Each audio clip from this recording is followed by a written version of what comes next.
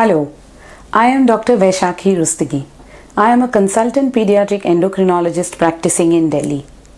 Today I am going to discuss hypothyroidism in children. Thyroid gland is a butterfly-shaped gland which is placed in the anterior part of the neck. This gland produces an essential hormone called as thyroxine, which is required for the development of the brain in the first 3 years of life.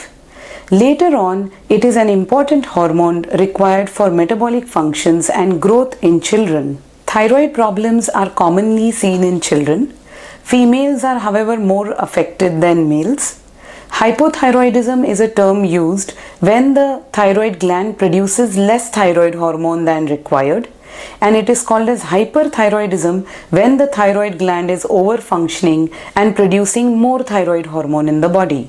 Children with hypothyroidism could just present with symptoms like short stature, excessive lethargy, fatigue, constipation, dry skin, poor scholastic performance, lack of interest in outdoor activities, and in big girls you can have menstrual irregularities.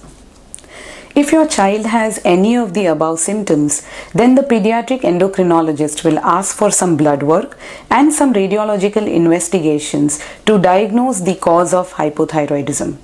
If hypothyroidism is diagnosed, the child can be put on treatment. Treatment is in the form of a tablet which is given daily empty stomach in the morning. Regular follow-up with your pediatric endocrinologist is important to find out whether the right dose is being given to the child. As the dose changes with age and weight, the dose needs to be frequently titrated. Not giving the right amount of thyroid hormone will cause poor improvement in symptoms in this child. There is no need of any restriction of certain food items like cauliflower, cabbage in cases of hypothyroidism nowadays. That was in cases where there was iodine deficiency hypothyroidism. Now that our country has iodized salt, iodine deficiency hypothyroidism is extremely rare. Children with hypothyroidism have normal growth and intelligence. If they are treated on time, they can achieve their highest genetic potential in terms of growth.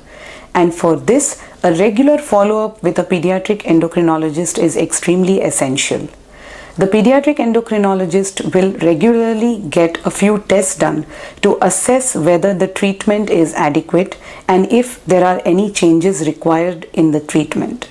So to summarize, early diagnosis and treatment of hypothyroidism in children can prevent them from having long-term sequelae.